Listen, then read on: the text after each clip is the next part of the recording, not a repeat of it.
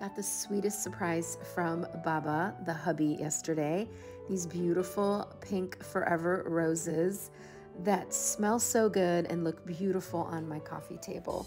And then we did end up going out after all. We went to one of our favorite restaurants, Al Bawadi.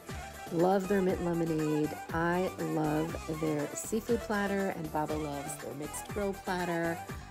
If you're in Chicago, definitely a place to visit. And then, of course, we had to go to Kava House and get our chai fix. And then this really sweet family came over to say hello with their beautiful kids, mashallah. We love it when we run into followers and they come over and say hi. All in all, a great day.